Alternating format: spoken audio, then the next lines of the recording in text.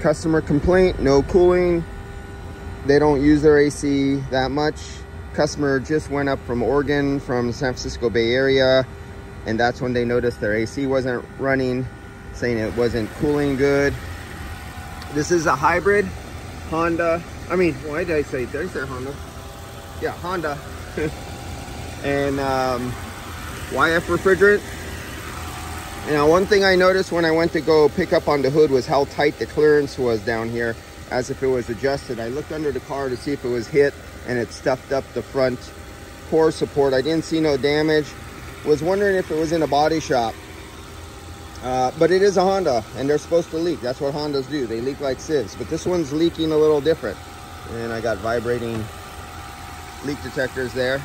So this one is leaking right there. And you can see where the tips of my probes for my leak detectors were looking for a leak. And it wouldn't pick it up at this time. But you can see how black and all the oil buildup. Then you see the condenser where it gets silver. It's dry.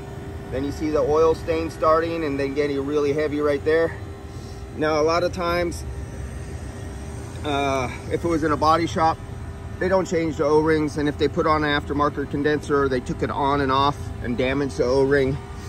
I would say that. I'm not able to pinpoint the leak yet. Oh, and another thing. So this thing has basically no refrigerant in it. Very little. We're talking ounces.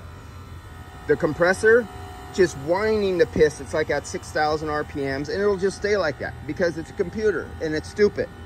And they have not programmed these things when it sees certain parameters to shut themselves down to save their life. Instead, it'll just keep whining faster and faster, and that's why it's just staying at 6,000 RPMs. Because all the dumb software knows is that the customer is calling for cooling, so they have it cranked down. So I'll just keep raising the RPM of my compressor because it's an electric 3-phase high voltage, because I'm trying to push more pounds of refrigerant past the expansion valve to make it cool inside, but it's never getting there. So it just keeps those RPMs up until this thing will finally die. It doesn't happen right away, but how much damage has already been done to that compressor? How much life has been taken out about how hot it's running and how little oil is returning to it. So for you guys who like to see pressures, we got 1.3 degrees on the low side. We got 83 degrees PSI and 84 PSI on the high side. I'm gonna see if I could get this with high pressure nitrogen and pinpoint the difference between the O-ring at the fitting or the condenser. Of course, it falls out of the Toyota 2015 to 2000.